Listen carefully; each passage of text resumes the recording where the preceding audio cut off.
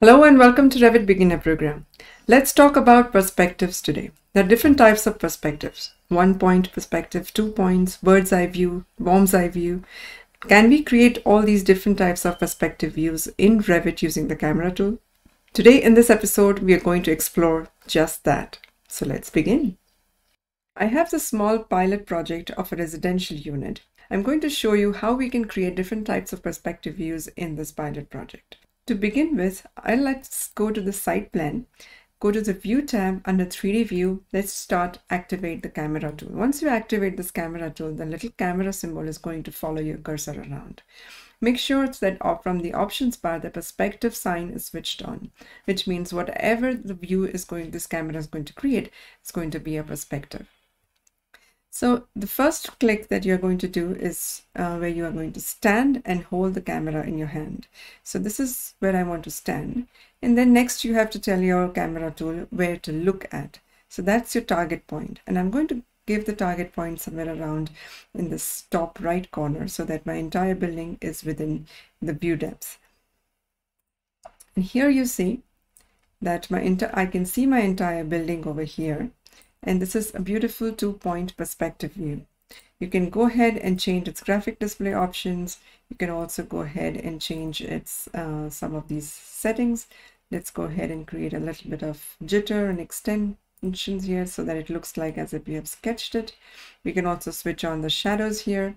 So this is a very handy tool to create a beautiful 2-point perspective. Now let me go ahead and switch off the shadows, put it back to the shaded mode, and switch off my sketchy lines options. We talked about the sketchy lines in my previous videos, where you can check the different ways of presenting a view. Now here in this particular view, there are 2 parameters that are important. One is eye elevation and other is target elevation. Now both of these values are same, set to 1.75 meters by default. This means you're holding a camera in your hand at your eye level and looking straight towards your target also at eye level. So when you change these 2 parameters, you have the ability to change the way your view looks. For example, if I want to create a worm's eye view, which means a view that a worm looks at a building. So your eye elevation is very low and your target elevation is very high. So if we want to do this, let's go ahead and change the eye elevation to 0 and target elevation to about 10 meters. This means a worm is holding a camera and looking up towards the building. So this practice is usually used when you want to create a perspective of a very tall building or when you want your building to appear very tall. So look at this particular building that it looks very interesting from this kind of perspective. And we have to do exactly opposite if you want to create a bird's eye view, which means a bird is holding a camera on a very up eye elevation and looking down towards the target. So let me change the eye elevation to 20 meters and target to 0. So if you do this, you can see how we have given the camera in the hands of a bird who's flying around. So it's like a picture taken from a drone. So your eye elevation is up and your target elevation is down. If you're not sure about what eye elevation or target elevations to keep, you can always use your orbit tool, press shift and central mouse button to move around your view and adjust this a little bit more visually. However, be careful while orbiting because sometimes you get to orbit too much and you reach to a point where your perspective is quite distorted. If something like that happens and if you want to go back and readjust your camera view in a site plan, let's go ahead and try to do that. So how do we find the position of the camera in the floor plan of this 3D view 1? It's quite easy. Go to your project browser, right click on the name of your view, 3D view 1 in this case, and choose show camera. Once you do that, your camera is going to be visible. So this is the camera. So this is where you're standing and you can adjust the position of it even after you have created this view. And then if you look at the straight line in the middle, you have a little red or slightly pinkish colored circle.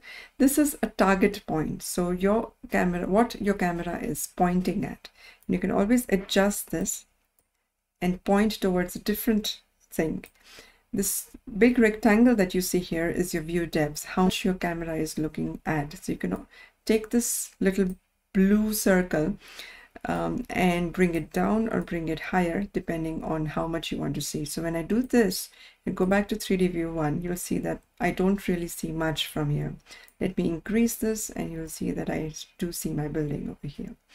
You can always go ahead and adjust your view a little bit here. You can adjust your crop region. You can adjust your graphic display options and make different types of presentation of that particular view. If you would like to export this view as an image file, you can also do that by going into File, Export, all the way down to Images and Animation and Image. And here you can choose the current window or use selected views if you have multiple views or you have created them. I'm going to choose a current window. I'm going to change the output location to my desktop and call it perspective. And you can choose whether you want to fit to this particular window of this pixel size, or you want to zoom to 100%, and what is the raster image quality, if you want this to be 600 dpi or 72 dpi or so on, and what format of image you want to export, whether it's JPEG or PNG or TIFF and so on. I'm going to do it 72 dpi and have a look. So this is the perspective that I have exported. If you want, you can always use visibility graphics and switch on and off the elements that you don't want to see. For example, I have these grid lines that are visible in my perspective view, which I want to be hidden. So I'll go into visibility graphics, annotations, and switch off my grid lines. So far, we've talked about 2-point perspectives.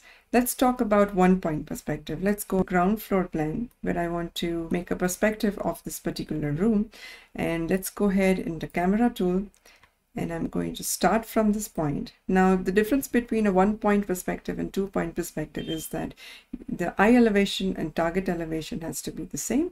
And also you have to look directly straight towards your target. So that way you create a 1-point perspective. So I'm going to look as straight as possible and look here.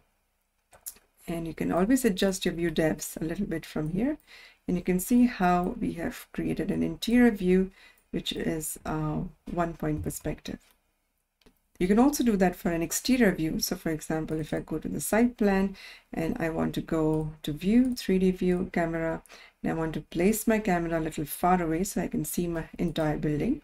And look, if you look somewhere around like this, it's going to create a 2-point perspective. If your camera and your target is exactly in the same direction, in the same line, it's going to create a 1-point perspective, something like this. Let me hide this planned. So you see this is more of a 1-point perspective. Now when we are working with perspectives, you can always choose to have shaded mode or realistic mode, but I personally like to make it into hidden mode, and especially with graphic display options, you start using sketchy lines, because this way it has absolutely a very different flavor of a hand-sketched perspective.